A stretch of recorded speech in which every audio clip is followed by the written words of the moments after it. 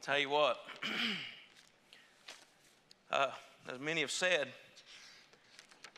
that trip was life-changing. I always hear people say, you know, you leave a little piece of your heart here or this or that, but these people touched my life. They touched my heart, and as many have said before, you go out there thinking you're going to be a blessing. You think, man, we're going to do this and we're going to do that. And turns around, you're the one that's getting the blessing.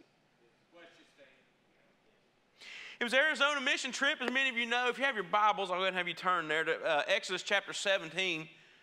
And I'll start reading at verse 8 when I get there. But it was the mission trip 2021, Tohono, Otham, and I still butcher the name, I know, day camp.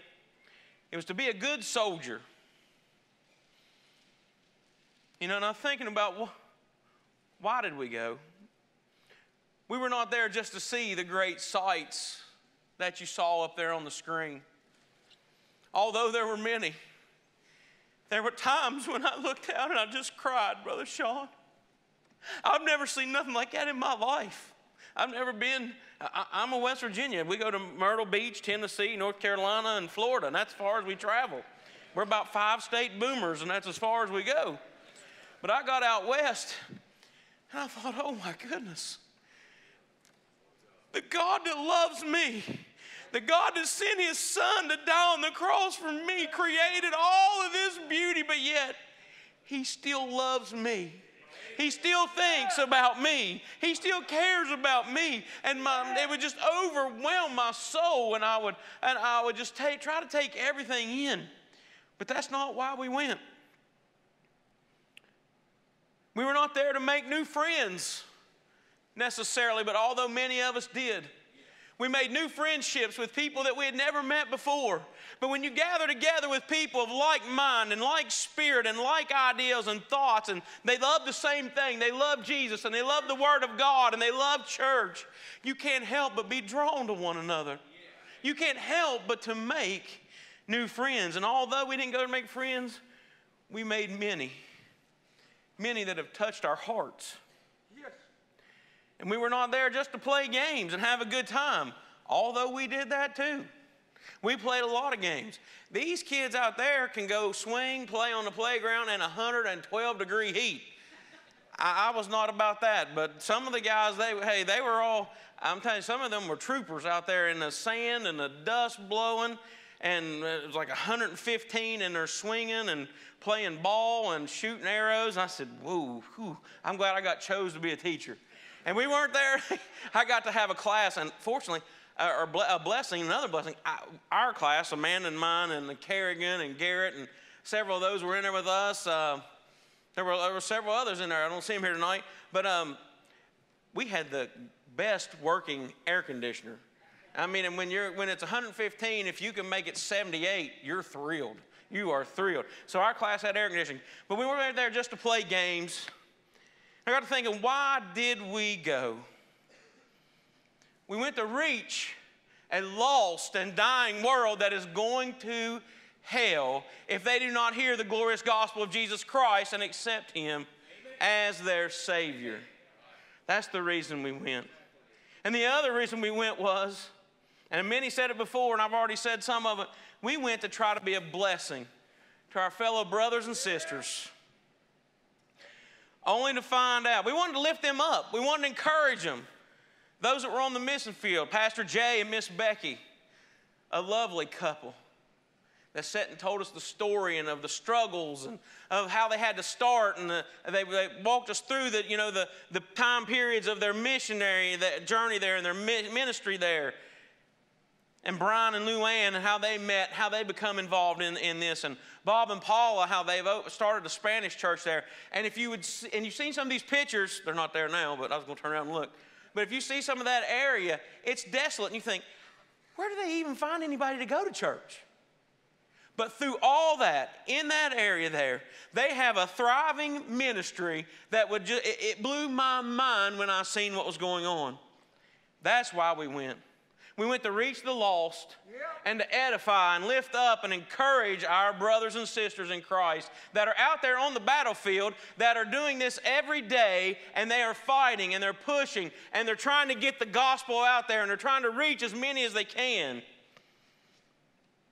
We went to be soldiers for Christ. On this trip, I saw many great soldiers in action. And you know what? Each and every one of you all here are a soldier that was involved in this action. Every soldier, like somebody said earlier, you're putting boots on the ground or whatever, but you're not always right on the front line. There are many jobs, and many soldiers have many different positions to fill. Many pray, plan, and prepare. And thank you all for sending us. Because I can tell you, I'm a life that was changed. Some of the soldiers drove over 30 hours one way and in the heat, and we had a few little issues with some things, but they kept on pushing on. Some of the soldiers cooked outside in some of this heat. Those that played games, I've already told you, you are my heroes in the 112-degree heat. But we had soldiers that did skits. We had soldiers that sang. We had soldiers that taught. We had soldiers that got to preach. We had some that just got to love on these children, just to show them a little love for the week and to let them know that there's somebody out there bigger than us that cares for them and loves them. So what makes a great soldier? What makes a great soldier? I can tell you, it's nothing in us. We can think we're strong. We can think we're mighty. We can think we can do a lot of things, but we are nothing without God leading us and without His Word and everything we have to go with it. And if you have your Bibles open to Exodus 17, chapter 8, chapter 17, verse 8, I'll begin reading. Then came Amalek and fought with Israel in Rephidim. And Moses said unto Joshua, choose us out men and go out and fight with Amalek. Tomorrow I will stand on the top of the hill with the rod of God in mine hand. So Joshua did as Moses had said to him, and fought with Amalek, and Moses, Aaron, and Hur went up the top of the hill. And it came to pass when Moses held up his hand that that Israel prevailed, and when he let down his hand, Amalek prevailed. But Moses' hands were heavy, and they took a stone and put it under him, and he sat there on, and Aaron and Hur stayed up his hands, the one on the one side and the other on the other side, and his hands were steady until the going down of the sun. And Joshua discomfited Amalek and his people with the edge of the sword. God, we thank you for your word. We thank you for this day. We thank you for this opportunity. God, we thank you for everything that you've already done. God, but we praise you and thank you for what you're going to do. God, we just praise you and thank you for saving us. And I pray you'll touch my mind and these lips, God, they'll say what you want to do, nothing more, nothing less. And we just pray if there's anyone here that does not know Christ as their Savior, God, that tonight they'll accept him before it's eternally too late. We just praise you and thank you. In Jesus' name we pray. Amen. I'm going to be real brief here with you tonight, but we're going to look at some things to be a great soldier. As many of you know, we're coming up here, and the Israelites have come out of bondage in Egypt. And they're coming out of bondage, and they've seen God do many great things already. They've seen the plagues. They've crossed the Red Sea. They've come out, and here they are, and now they're upset. The Bible says chide at Moses. They're upset. They're angry. And because they have no water where they've stopped. They said, where is the water, basically, and I'm paraphrasing there, Moses. And they're angry. And you know, that's what Satan wants us to happen in our lives. Satan wants us to be upset. Satan wants us to be angry as a group of people. He wants us to be in disagreement with each other. He wants us to be fighting with each other. He wants us to be at each other's throat. He wants us to be upset with the pastor, the pastoral staff. He wants us to be divided, because if we're divided, he can conquer us. How do you defeat an army? You divide and conquer. You divide and conquer. You beat them a little bit at a time. And that is what Satan wants us to be. He wants us to be divided. He wants us fighting amongst each other, gossiping about each other, talking about each other, dragging each other down. Because if we do that, we have no impact on the area around us. We have no impact in the area that we are serving. We have no impact. Our ministry will have no impact if we're just fighting amongst each other. And if we're distracted and we're divided, then Satan has us. And the Bible tells us there, if you're here tonight, like I said earlier, if you do not know Jesus Christ as your Savior tonight, tonight is the night to accept Him. Today is the day of salvation because you don't know when will be your last chance to accept Him. And that first verse there tells us they come out of their wilderness of sin. If you are in a wilderness of sin tonight, accept Christ and get it taken care of before it's eternally too late. Satan wants us distracted. That way he can defeat us. But what are some marks of a good soldier? We'll give you some marks of a good soldier and then we'll finish up. First of all, a good soldier has to have directions. You have to have marching orders. You have to have, many of you were in the military, you had orders, you had directions, and you had to follow those. Whether you liked it or not, your commanding officer said, this is what I want, this is how I want it done, and I want you to go do it. You have to have direction to be a good soldier. Not only do you need to hear those directions, you need to heed them. You might be here every week and hear the preaching and the teaching of God's Word. And you hear it week in and week out and week in and week out, but you never react to it. To be a good soldier, you need to react. You need to hear the Word of God, but not only that, you need to heed to the Word of God. You can hear it all you want. You can read it. You can know it. You can quote it. You can memorize it. But if you never act on your directions, if you never act on your orders, if you never act on the Word of God that you hear, you'll never be a good soldier. If you're not willing to listen, if you're not willing to hear the Word and heed to the Word, you'll never be a good soldier. You'll never be a good soldier of Jesus Christ. What does heed mean? To mind, to obey, regard with care, take notice of, to attend to observe. You must heed the Word of God to be a good soldier. Verse 9 tells us, and Moses said unto Joshua, choose out men and go out, fight with Amalek. Tomorrow I will stand on top of the hill with the rod of God in mine hand. He got his direction. He got his orders. Now he could have just heard it and walked along.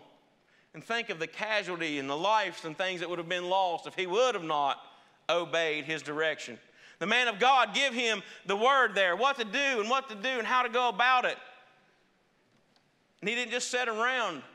If you want to be a good soldier, you got to hear the word, you got to heed the word, but you must be diligent also. You must be diligent to follow through exactly with those orders.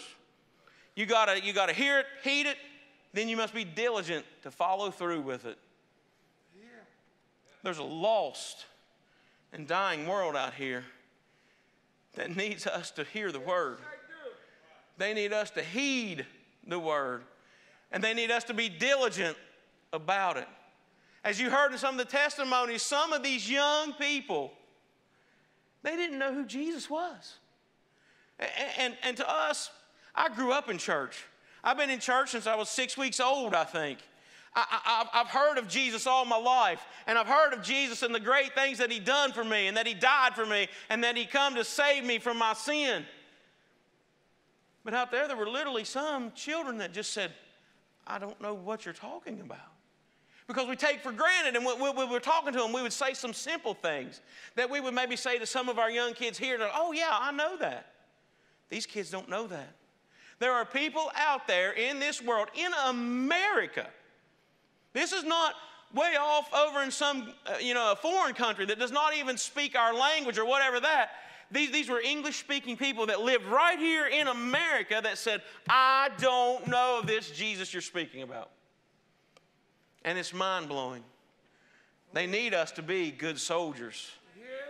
They need us to be good soldiers. And a good soldier also must be dedicated to the cause, ready to do whatever it takes. Verse 11 and 12 tell us, and it came to pass when Moses held up his hand that Israel prevailed, and when he let down his hand, Amalek prevailed. But Moses' hands were heavy. And they took a stone and put it under him, and they sat thereon, and Aaron and Hur stayed up his hands. All of you all that went on that mission trip, and everybody that prayed for us, everybody that gave money or did anything to go toward that trip, you got to be in a position on this battlefield really like Aaron and Hur. You were in a position to help hold up their hands. You may not have been the one right there holding up their hand, but you had a part in holding up the hand that we could encourage the man of God out there that's on that mission field that is trying to reach these lost people. And all of you there that you may have thought it was silly that we're playing games out in the 110-degree heat. You were holding up their hands. You were holding up their hands. Those of you that preached, you were helping to hold up the hands there and encourage those folks that are out there on the mission field. To be a good soldier, we've got to hear the direction. We've got to heed the direction. And we must be diligent to follow through with every single action of it. We can't leave any part of it out. And we must be dedicated. Dedicated to say, God, whatever it is, I may not be on the front line. Joshua was down there swinging swords and fighting and all this, and he was on the front line right there. But you can say, but God, it doesn't matter what it is. I don't care if I'm on the front line. I don't care where I'm at, God. Just give me something to do. Let me move the chair for the man just to sit down in. I'm willing to just to scoot the chair over for him to sit on. I'll hold his arm up if I have to, God. Whatever it is, I'll bring him a drink of water. I'll sweep the floors. I'll do whatever it is, God, that you want me to do in your army. We have to be dedicated. And not only on the mission field, we need to carry that out right here in Taze Valley Baptist. Yes, sir. We need to hold up the arms of Pastor John. We need to pray for him and lift him up. We need to care for him. The pastoral staff, each and every one of these guys, if it hadn't been for the planning and the dedication that they put into this, we couldn't have done this. And I'm telling you what, it was stressful, and it was a stressful week, but it went well. We had a great time, and souls were saved. And this staff here, the way they worked, and if you didn't see them behind the scenes, we had shirts, and that they were going out and they were washing clothes of the night, and they were staying up half the night, making sure that we were ready to do our job the next day. We had great leaders on this trip, but we need to be there ready to stand in for them, push the chair in for them to help them sit down, to hold their arms up and carry them and help them along as they go. We need to be dedicated soldiers here at Taze Valley Baptist Church.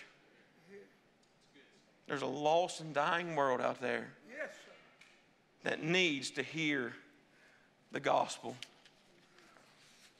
Are you willing tonight to not only hear the word, but to heed to the word?